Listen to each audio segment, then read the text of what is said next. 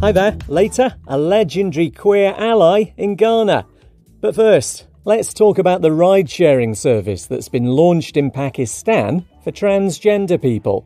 The hope is She Drives will be a safe alternative for those who are often harassed on public transport. Trans people are seen as outcasts in Pakistan, which is a mainly Muslim country. Khushbu lives there. She's transgender and tells DW it's hard. There are good and bad people. Most of them are bad. In crowds, people grope us or do nasty things. Someone will say, "Why are you doing this?"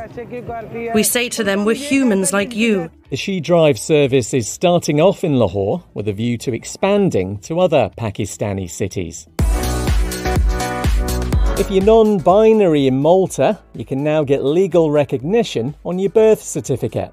A new law's just come into effect, so the gender option X is included on official ID documentation.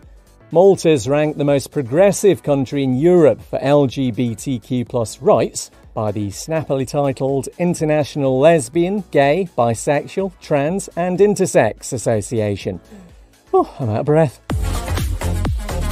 And why has a heterosexual man dressed entirely in pink in the middle of a busy city in Ghana?